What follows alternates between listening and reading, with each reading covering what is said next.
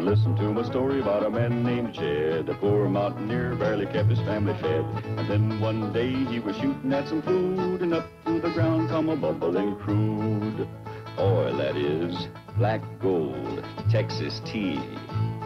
Well, the first thing you know, old Jed's a millionaire. The kinfolk said, Jed, move away from there. Said, California is a place you ought to be. So they loaded up the truck and they moved to Beverly Hills, that is, swimming pools, movie stars. The Beverly Hillbilly.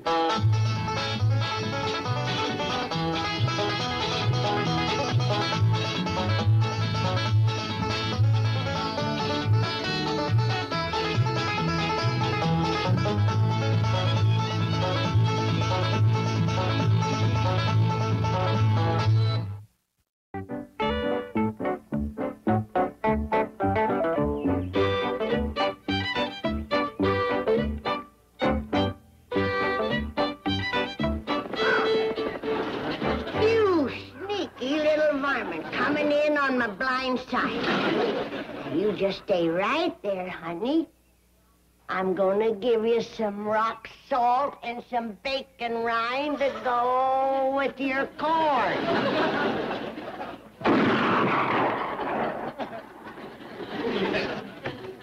What'd you shoot, Granny? Shot my hat. What bird? There was a crow sitting on it, that's what. Bird? Granny, you're getting too old to do your own scarecrowing. Your joints will lock on you. Why don't you let me make you one? 'Cause there ain't no scarecrow that can shoot straight. You didn't do too good yourself. Oh, I got the crow. I blowed that rascal to kingdom come. There ain't enough left of him to feather a arrow. Granny, would you please stop shooting at Elmer? It's making him awful nervous. Get that varmint out of here. Speak to her, Pa. Well, she's making a nervous wreck out of it. I'll make a pie out of him. The idea of dragging in dead birds. Didn't look very dead to me. That rock salt preserves them. Hey! Somebody shot through the window of my bedroom. Looky here. Worst case of dandruff I ever seen. That's rock salt. And this here's a piece of bacon rind. I ain't gonna cure it. We'll have to dip his head in hot creosote. Now listen, Granny. Calm down, boy. Granny, suppose you go out and look after your corn crop. What's the use? Nobody can grow nothing around here. What with the crybabies, the crows, and the bats. We ain't got no bats. What about the old bat next door? Calls the police every time you try to do something to improve the place. Like raise hogs or chickens or run a few goats. Granny, you can't fault Miss Drysdale for that. You gotta remember you're living in the city. You call this living? I'm buried in the city, and I'm getting tired of it. All right, Granny. Why can't we live in the country where folks can breathe, raise things, and shoot off a gun? All right. Oh! Listen, young'uns, I got a first-rate idea. You know, Granny's birthday's coming up soon. I know. Yeah, I'm going to make a scarecrow for her corn patch. And I'm going to make her a great big old cedar chest. You know how she's always talked about needing one. It was a dandy present. You know what I'm going to give her? What, Pa? A piece of ground. A nice plot out in the country where she can plant things. Hot dog. I'll call Mr. Drysdale. Oh, excuse me, Uncle Jed. You don't have to call Mr. Drysdale about buying a plot of ground. I seen some for sale yesterday. You did? Oh, yes, sir. Out in the country, too. Great big sign alongside the road. Said, buy your loved one a plot in Happy Valley. Happy Valley. Granny'd like that. I like a pleasant spot. Here he is. Happy Valley. I'll call him for you, Pa. Here's the number, Ellie. Now remember, not a word to Granny. You want this to be a surprise.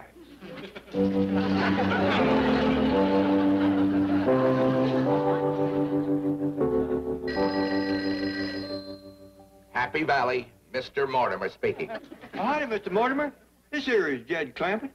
I'm wanting to buy a nice plot of ground for Granny. I see. Jed Clampett, and you want something nice for your grandmother.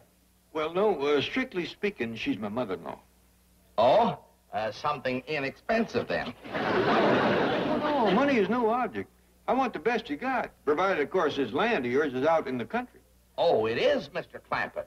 Happy Valley is in a beautiful pastoral setting. Oh, good, good. It's pasture land. Well, I reckon that'll be just dandy. You see, Granny don't want to be buried in the city, especially in the backyard. Well, I should hope not. As a matter of fact, it's against the law. Oh, yeah, we found that out. Every time we go to digging, our neighbor calls the police. Mr. Clampett, are you by any chance on welfare? No, sir. Crestview. 518 Crestview Drive.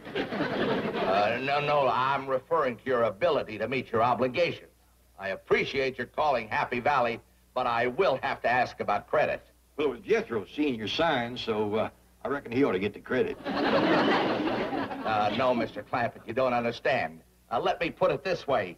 Do you have a bank account? Yes, sir. I keep my money in the Commerce Bank of Beverly Hills. Jitter's pa's Granny. I'll talk to you later. Bye.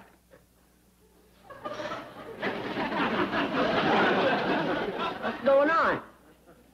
You look guilty as 3 possums in a hen house. What are you talking about, Granny? Who was that on the telephone? What? Nobody, Granny.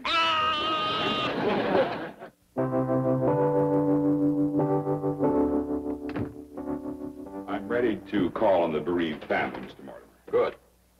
Now, here's your fact sheet. The name is J.D. Clampett. The address is Beverly Hills, and the bank account is $65 million. And the name of the loved one? Look, as far as I'm concerned, it's J.D. Clampett. I meant the name of the dear departed. I don't know. It's his mother-in-law. They call her Granny. I want you to try to sell him a family plot. These people are loaded. I see there are 4 in the family. Yes, but I want you to sell them 5 plots, 1 for their banker. Their banker?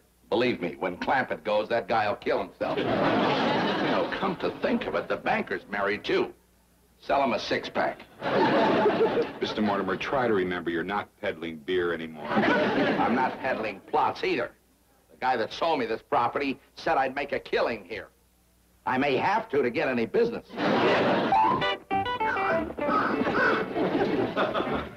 All right. You had fair warning. This time, you're going in a pot.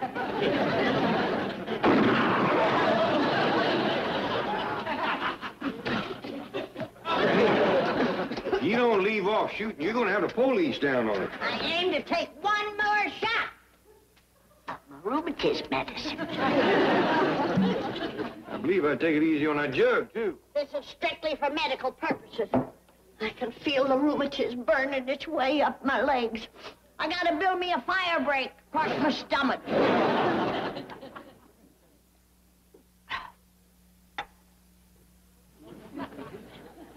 More?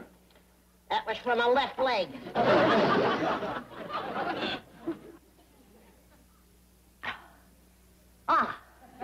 Better living through chemistry. I think you ain't got rheumatism in your arms. Come to think of it. No, give me that. That's enough. There's a man to see you, Pa. Oh, it's about your mother-in-law, Granny. You ain't from the police, are you? No, I'm from... Good. I was hoping they hadn't heard about the shooting. There's been a shooting? Miss Granny.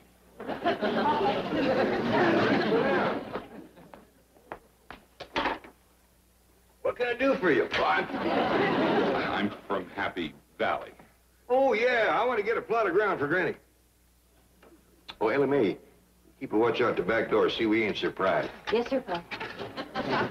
We have some very nice plots. How would you like a hillside location? No, I had enough of that back home. Hillside ain't no place for planting.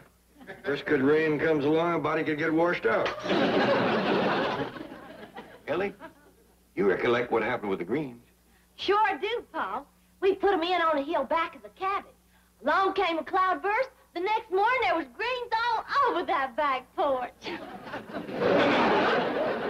You couldn't go out the back door without stepping on them. We just let the hogs and chickens have them. You warm?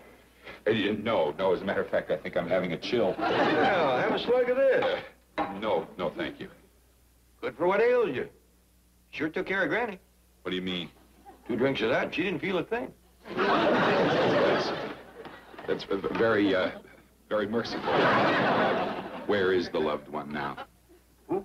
Yeah, Granny. Oh, she's out back in the corn patch. In the corn patch. Makes a dandy scarecrow. See her yonder? She's propped up against that clothesline post.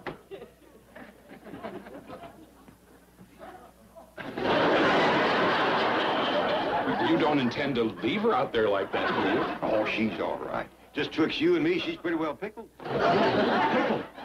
She was commencing to stiffen up. Well, I think I better get back to the office. Oh, wait a minute. What about Granny's plot? Well, that'll be up to Mr. Mortimer. Well, now, I want it nice and level and plenty big so we can put in some greens.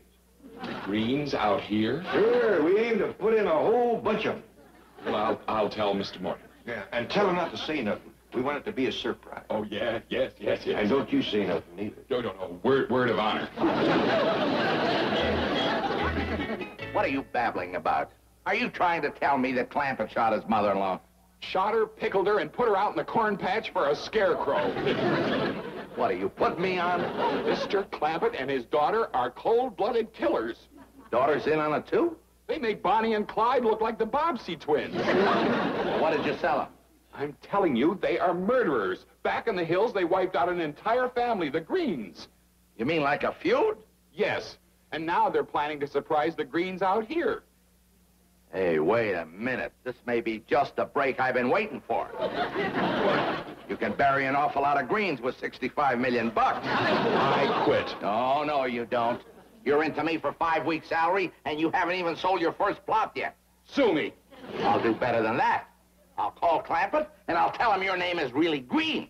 Oh, no. Oh, yes. Happy Valley, Mortimer speaking. Well, hello, Mr. Clampett. What a pleasant surprise. My salesman and I were just talking about you. Yes, he'll be right over with the contracts for you to sign. Going back there? Say, I never did catch that salesman's name. His name? I'll spell it for you. G-R... I'm going. I mean B-R-U-B-A-K-E-R. Brubaker. Did he tell you I wanted plenty of room to put in some greens? Mr. Clampett, you can have one entire section of Happy Valley just for the greens. We'll call it Green Acres. Just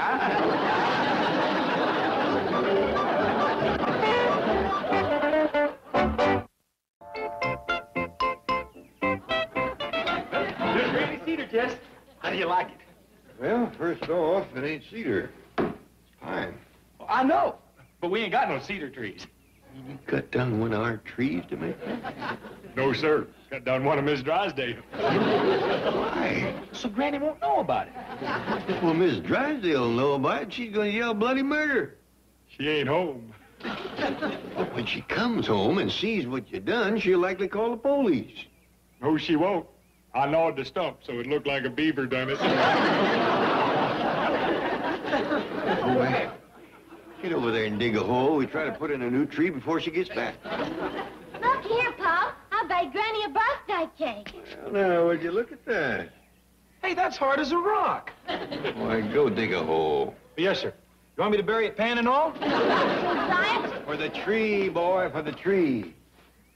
Well, Ellie, that's a dandy-looking cake. Thank you. Got a lot of body to it, eh? What kind is it? Oh, this here's a marble cake. Well, now, I reckon you're going to write Happy Birthday, Granny, on there with icing, huh? Yes, sir, Pa. Are we gonna have a surprise party? That'd be nice if we could hide all this stuff from Granny for 2 more days. Oh, I could hide my scarecrow and my cake in Jethro's cedar chest. Yeah? Well, I'll take this in and put some icing on it.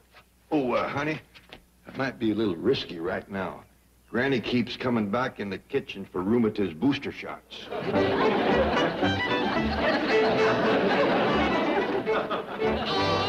out of my kitchen, you hairy little goober. Many times have I told you that apes are not people, they's varmints.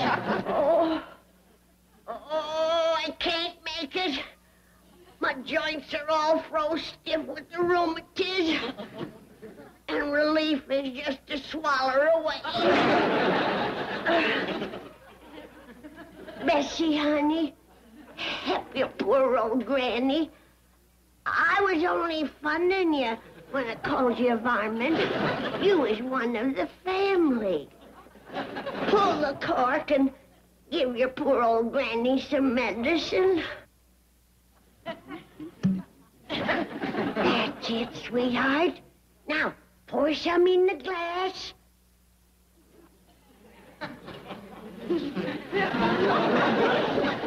Oh, you're such a darling. Raise the glass to Granny's lips so she can thaw out.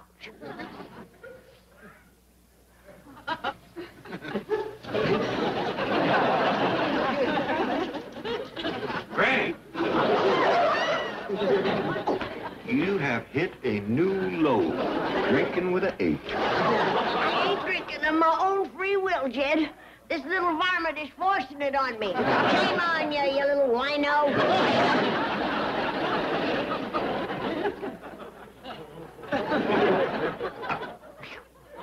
Turned off kind of warm, didn't it?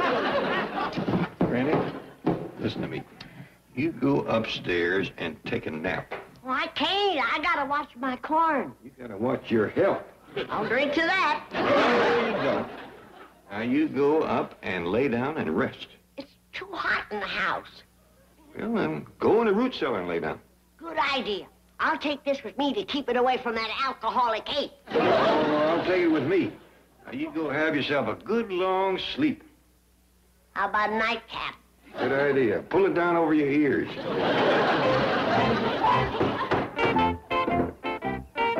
Can I put my scarecrow in a chest now, Pa? Sure, Ellie. I got the lid fixed. All I have to do is now saw off a couple of these boards square. Oh, where's my cake? Jethro's doing the printing for you. He's the best in the family, you know. But I made the icing yet. Oh. Well, here he comes. We'll tell him not to bother. Hey, take a look at this letter. If you like it, I'll put happy birthday right above Granny. You cut into my cake. How'd you do that, boy? With a hammer and chisel. Give me that. You done broke my marble cake. Marble is rot. I done broke 2 chisels on it. We got a lot to do before Granny wakes up. Jethro, you letter them garden markers to Ellie Mae. You commence calling folks and invite them to the birthday celebration. Hey, Pa, look who's coming. That's him, the one with the saw. What is that he's making? A casket. What else? Why, it's horrible. I warned you. Yeah, I figured on selling him one of those $10,000 bronze jobs. Let's drive on. Oh, no. That man is a drunken, mad dog. He kills in cold blood. But he pays in cold cash. You coming, Mr. Green? I'm coming. Mr. Clampett, I'm Mortimer of Happy Valley. Glad to meet you, Mr. Mortimer. That's my daughter, Ellie Mae. Howdy. How do you do? I'll commence calling folks, Pa. That young fellow over there with the markers is my nephew, Jethro. Howdy.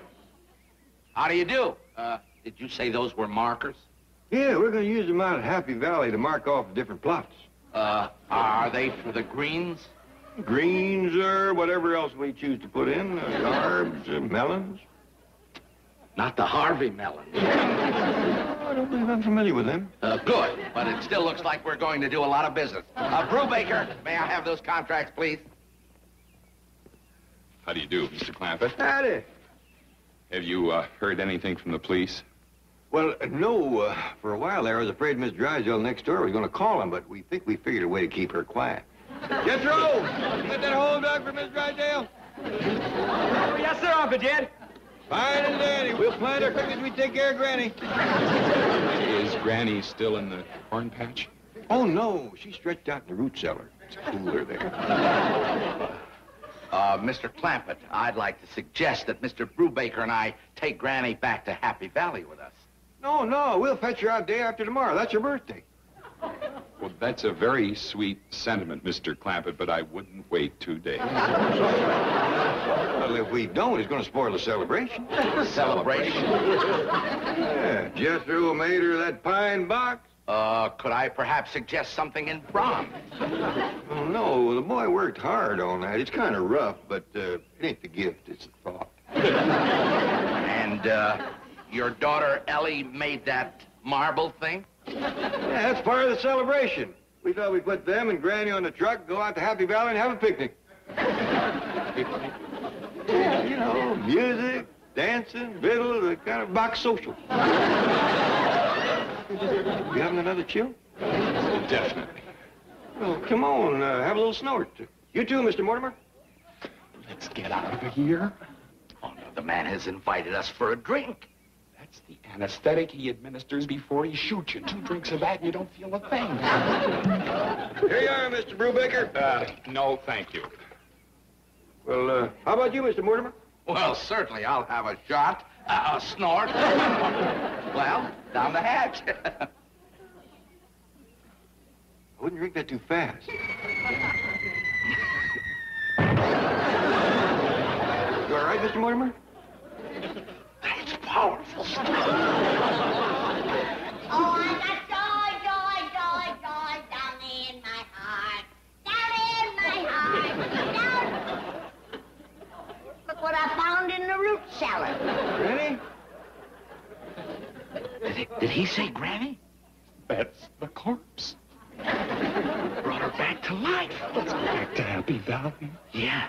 Hey, I'm gonna subdivide that place. What, no more cemetery? Are you kidding? When they market this stuff, who's gonna need it? I'll take that, Granny. Over my dead body. Oh, who's the pine box for? Somebody pass on? Ah, it's me! Here's it. I ain't never touching another drop again.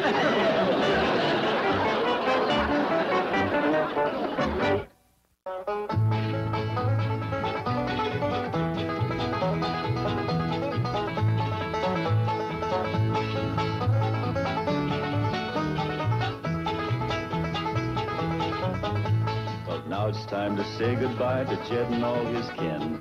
They would like to thank you folks for kindly dropping in. You're all invited back next week to this locality to have a heaping helping of their hospitality. Hillbilly, that is. Set a spell. Take your shoes off. Y'all come back now. Here. This has been a Film Waste presentation.